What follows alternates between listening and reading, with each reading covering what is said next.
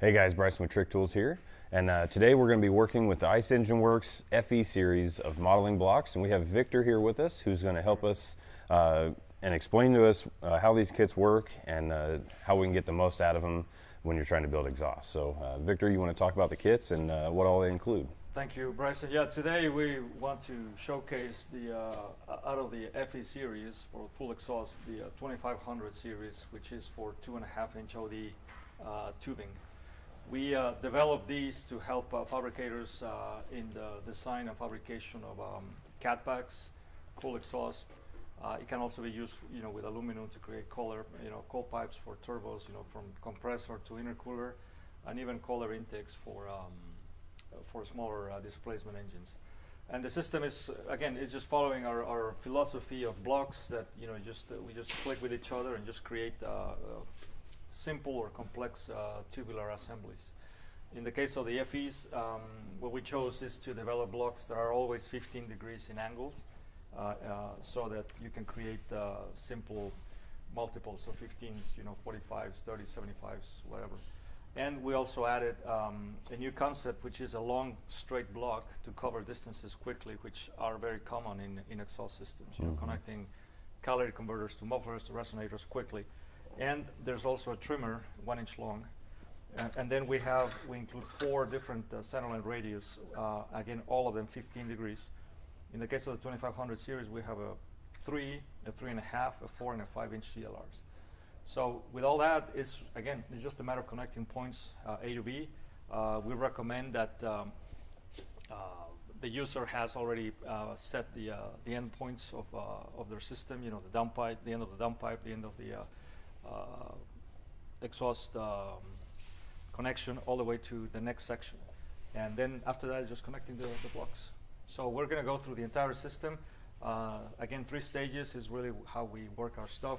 Stage 1 will be designing with the blocks, taking notes of how the metal sections need to be cut. And then we'll move on to stage 2, which is the cutting. And then finally stage 3, which is assembly and welding. So all right, sounds good. Let's get started. So we're going to be using the FE series modeling blocks to build up the exhaust system here on this chassis. So we've got the downpipe already in place that splits out into 2.5 inches. And then we'll also have the start of an X pipe here at the mufflers that will be joining into on the other end. So we'll use the modeling blocks to show you guys how to get both ends out of the downpipe and then how to join them together at the X pipe here. So we'll start building and show you guys the process on that.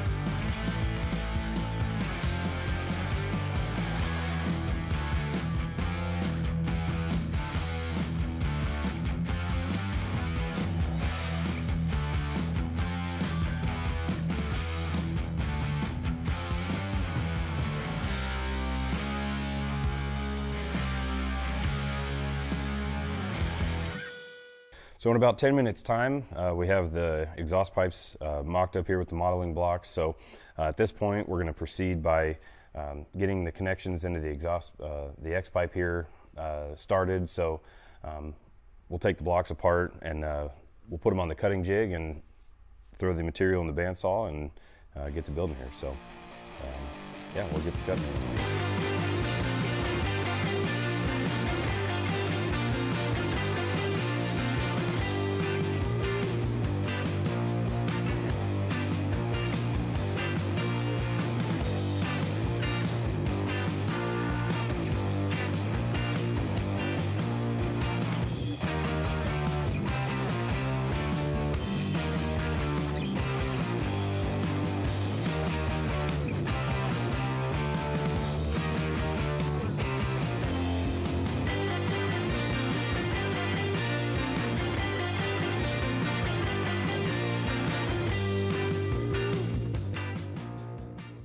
All right, so we took this section off of the back of our modeled pipes and finished up the X pipe here. So now we're going to take the complete pipe sections off here, and Victor's going to show us how to transfer that onto the control sheet so we can calculate what kind of material we need. So, Victor, you want to explain that process? So in the case of building full exhaust, obviously we have much more room that typically we would have on an exhaust system, on a header or a turbo manifold.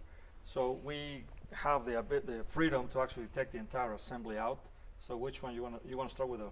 Sure, yeah, we'll start with the other side here. So should come out here relatively easy. And essentially what we will do is just go block by block until we can determine what is the most efficient way to reproduce this in metal. We talked about, I mean, this is an important moment where you can actually make a decision of on the appearance of the system as far as where to locate the welds. Mm-hmm. We talked about using this long section, which you already have three footers. Yep. To use that. And then to avoid, this is purely aesthetical, to avoid having a double weld here, probably as we talked about, probably placing the weld in between, or yeah, we'll go to right here, maybe put the weld here. Okay. And then so this is all one section. Correct. Yeah. And we'll have another section all the way to here. Yep. And then on this one, we'll have it'll be the third section, but we are slightly short, so we'll have to add a little bit of more material that we'll have to trim. But really, that'll be the only thing, really, to call it out of accuracy. Other than that, it just sits right on. Yep. So let's just move on and put this on perspective with our control sheet. All right. So this is also pretty straightforward. In the case of the FE series, our control sheets are really blank. I mean, you just got to fill in the blanks as far as what the CLR is, and this is simply just to make it easy for everybody. So don't forget to put what the CLR is, so that you don't get confused at the end. Mm-hmm. So very quickly, we know that each one of the blocks are 15 degrees. So we have 1, 2, 3 here, 45 degrees at 3-inch center line radius, and we have 1, 2, 3, and 4 1-inch blocks. So again, making sure first of all we specify what the CLR is. It's a 3-inch, and again we're taking 3 of these. So we start 1, 2, and 3, so all the way to here. And then we have 4 inches. 1, 2, 3, 4, so all the way to here. So this is our first part.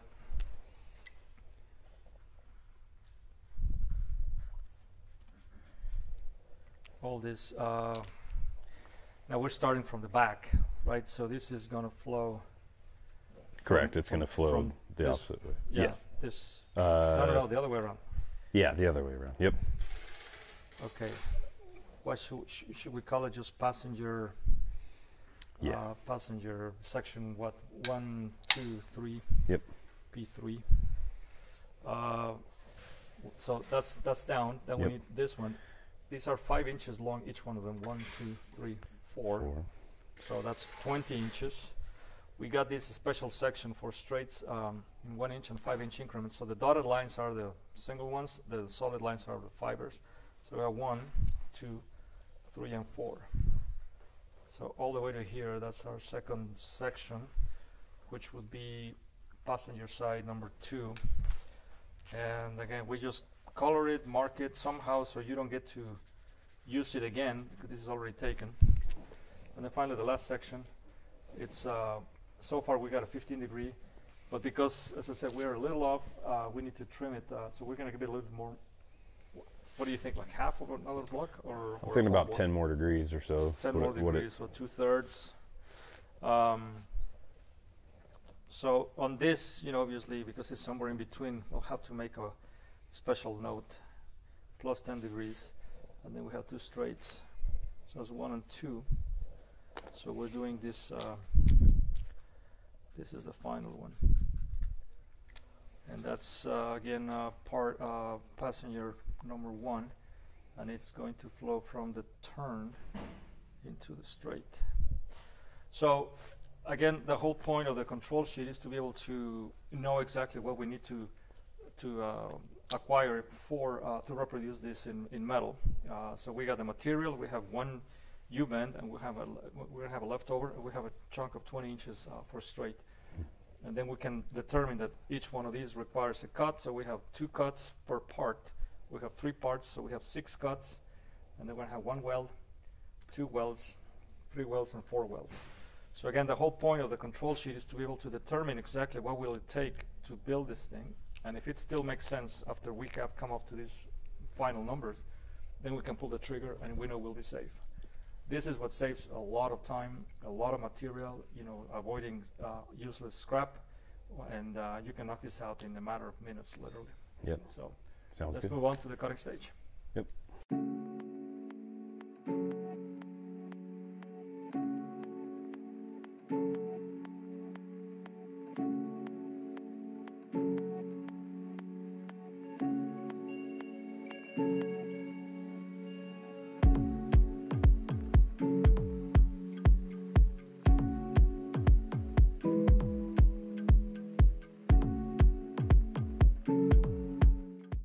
All right, so we got the parts cut here to match the modeling blocks that we had mocked up. So we have a couple of these tack weld clamps in place, ready to help us get it fit into the chassis. So Victor, if you'd give us a little explanation on how the tack weld clamps work, and Yes. a demonstration as well. So the whole idea on the clamps is to be able to hold more than 2 sections that we can hold on each hand, and ideally prepare the entire assembly in one piece, so you can present it and then just make the tweak, the little minute changes to adjust angles and rotation. That's really the benefit of these things. And then the fact that you can come in and tack them, you know, without having to burn your fingers. So in this case, Bryson has already completed all the parts, so the only one we're missing is this, adding it. But I would like to show, you know, that the clamps not only can cover straight to straight, which is the easy way, but also do bend to bend. And that's where really their true power becomes valuable for the user. So again, the clamp has 2 different rings. One is called well, we call it the pivoting ring, which is the one that has the fixed end of the adjustable link, and that's the one that gives us the angle. And then the other one is the one that's going to give us the arc, depending on the position of this one. So a general rule of thumb is to find the highest point of each of the tubes, and and when they're aligned, that's not a problem. When they're in different angle or planes, that's when we need to find those top points, and ideally we place the adjustable link in between them, and that's what allows us to close the possible gaps that they can develop, because what we want is concentric joints that are also gapless, so that in theory you could just simply do a quick fusion. So it's very simple. Again, this can be worked actually in the car when you have to tweak just the end where it points, and where it when you're finally done, it's just simply tighten. Rotation is really simple. You can just loosen them up a little bit, so you can actually do all these minor changes. In the past, without the clamps, you might remember the days when we had to witness line it, and if it didn't work, and you didn't find out they didn't work until the end, you had to come back and break it and clean up again and do it again. This way, we can, I mean, you can even use witness lines if you want, but the fact that I can do very little changes and then just test it until the ends are matching, then I can just commit to it and then go for the weld. So, again, this is just an example. We're going to use this is actually the working part that you can just put in there. Yep. So yeah, we can start to mock this up in the car, I guess. Yep. We'll just tighten it up a little bit to give it a little bit of friction. That should not go too far. So let's just present it in the car and see how it works. Sounds good.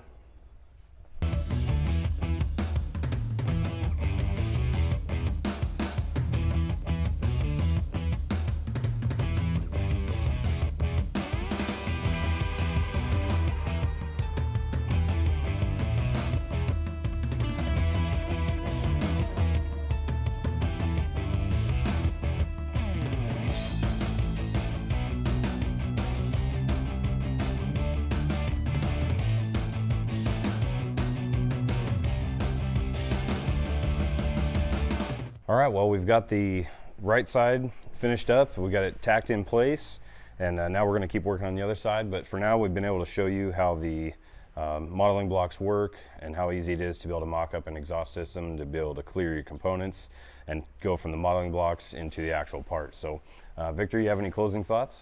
No, I just want to ask you in general, what's your feelings or experience on doing this? You're switching from the, we did NP the other day, we did EH series, and now this should be a lot simpler. But I was just really amazed how quickly this thing went, you know, you went through the whole thing, and very relaxed. You know, we were just cracking jokes, telling stories. Yeah. And that's what we want. We want our clients to be enjoying their time building these things without really becoming anxious.